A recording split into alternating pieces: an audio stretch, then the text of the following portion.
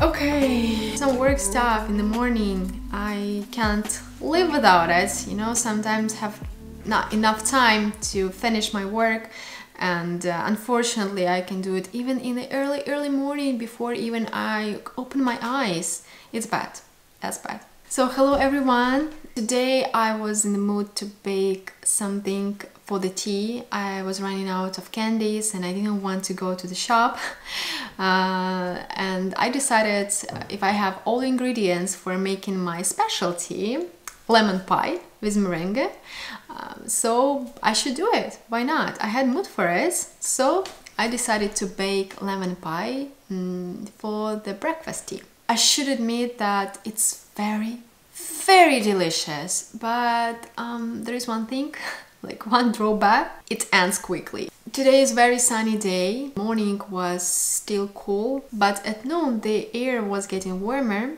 so I think after the breakfast, after my coffee, after the breakfast, I'm going outside and just go for a stroll, probably to take pictures of something, flowers, trees, I don't know, animals, pets, especially flowers because they have already bloomed. It's so amazing outside and I should take photo of it and post it in my Instagram. You know that in the morning I feel the most inspired and productive.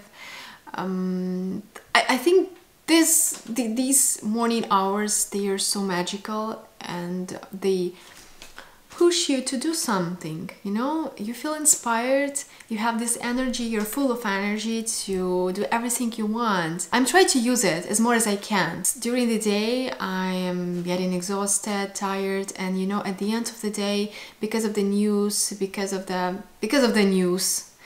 the war, I feel very upset. I feel so much sadness, apathy and depression. I'm out of resources even to read something or to watch movies, because, you know, comparing to the war, problems in movies, they are just so tiny and misunderstandable for me. You know what I'm talking, I guess. As I mentioned before, I'm the most happiest person, I guess, only in the morning. It only remains to get up earlier than 9 o'clock.